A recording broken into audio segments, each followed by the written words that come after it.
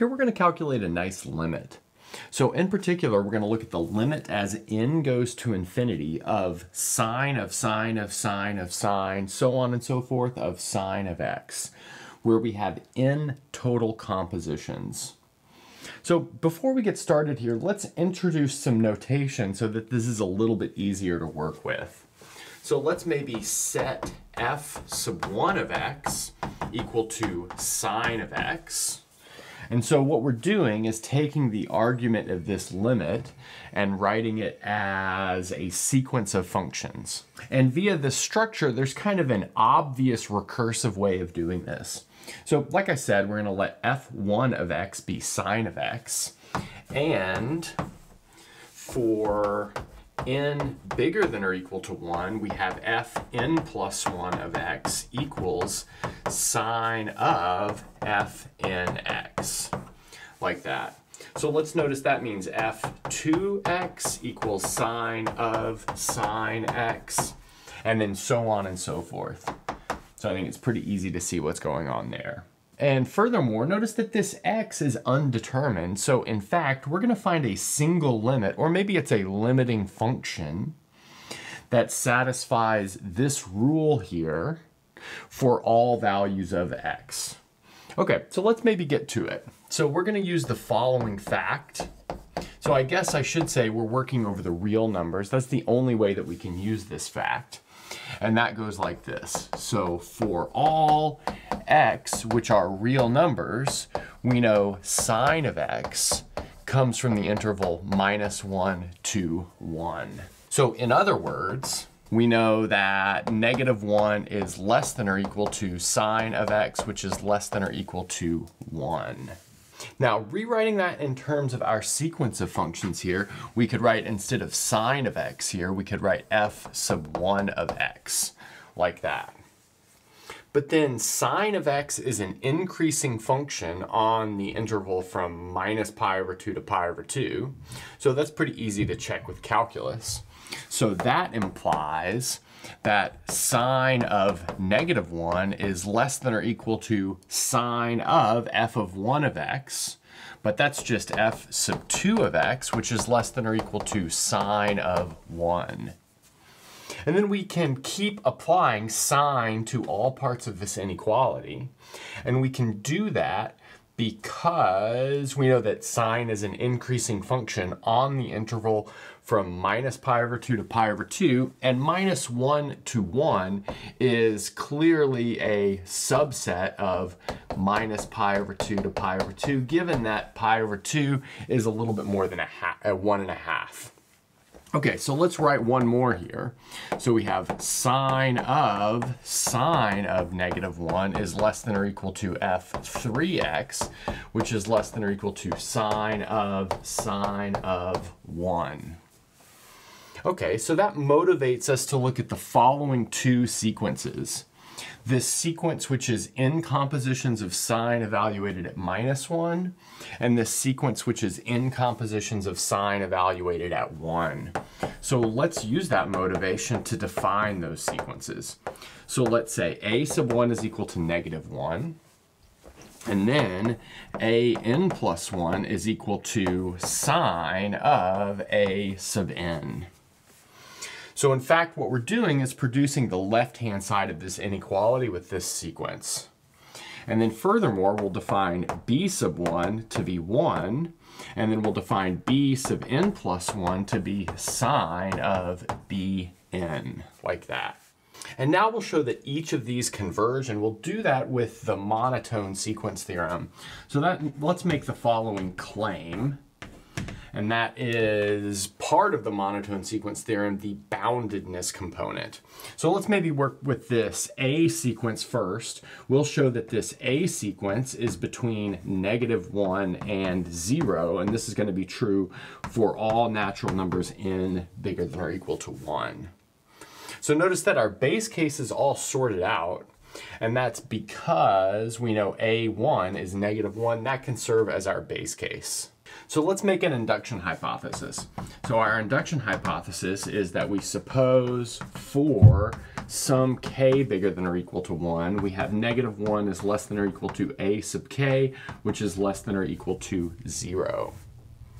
Okay, and then what we'll do is we will apply the sine function to this, and applying the sine function to this using the fact that sine is increasing on this interval will give us sine of -1 is less than or equal to sine of ak, which is ak plus 1, which is less than or equal to sine of 0, which is 0. But sine of -1 is bigger than or equal to -1, so that means that we have ak plus 1 is bounded between our two parts. Okay, so now we can show that this thing is monotone as well. So notice the monotonicity is kind of wrapped up in the base case that we've already worked with, so let's not worry about that. So we'll make an induction hypothesis for the monotonicity. So let's suppose that for some k bigger than or equal to 1, we know that ak is less than or equal to ak plus 1. So we're going to show that this is monotonically increasing. So it's going to be bounded between -1 and 0, and it'll be monotonically increasing. Now let's apply sine to both sides of that. But sine is an increasing function, and we're on the appropriate interval for sine to be increasing, and that gives us ak plus 1 is less than or equal to ak plus 2, which is exactly what we need in order to prove this monotonically increasing. Which is exactly what we need in order to prove that this is monotonically increasing. Okay, so let's see what we have. We know that this sequence right here is bounded and it's increasing. Furthermore, it's bounded between -1 and 0. So the fact that it's bounded and increasing means that it converges. The fact that it's bounded between -1 and 0 means it must converge to something between -1 and 0. Okay, so now I'll leave maybe this as a homework, but you can do essentially the same thing for this Bn sequence. You can show that it is bounded and decreasing, and it's in fact bounded between 0 and 1. So the fact that it's between 0 and 1 means that it converges to something between 0 and 1. Okay, so let's maybe summarize what we have on the next board, and then we're ready to finish it off. So far, we not only introduced a sequence of functions which will be used to evaluate our limit, but we introduced two sequences of numbers which will go along with the squeeze theorem to evaluate our limit. The first one was defined recursively by a1 equals -1, and then an plus 1 is sine of an. And the second one was also defined recursively, just starting with the seed of 1. Now, so far, we've shown that our sequences of functions f in x, where that's n compositions of sine, lies between an and bn, those sequences of numbers. And we showed that an and bn both converge using the monotone sequence theorem. Furthermore, we know that an converges to something which I'll call a between -1 and 0, and bn converges to something, again, which I'll call b between 0 and 1. Now we're ready to calculate these two limits. So let's say we've got a is equal to the limit as n goes to infinity of an, which is the same thing as the limit as n goes to infinity of an plus 1, just by re-indexing a little bit. But that's going to be the same thing as the limit as n goes to infinity of sine of an, using the recursive definition here. But now sine is a continuous function, so that means we can bring that outside of the limit. We have the sine of the limit as n goes to infinity of an, which is in fact equal to the sine of a.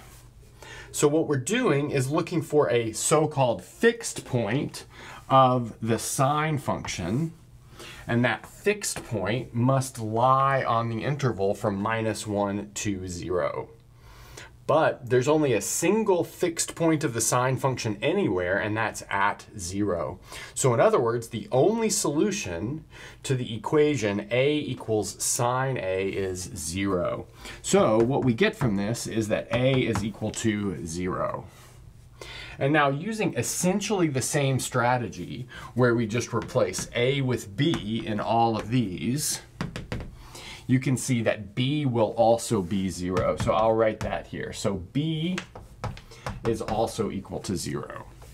But let's notice that that sets up our squeeze theorem exactly. We have 0 is less than or equal to the limit as n goes to infinity of f sub n of x, which is less than or equal to 0. But that tells us that our limit is in fact equal to 0, and this holds for all values of x. Now, before I let you guys go, I graphed these functions in Mathematica, so I'll just let some of those graphs go on the screen right now so you can see what happens as n approaches infinity. Okay, that's a good place to stop.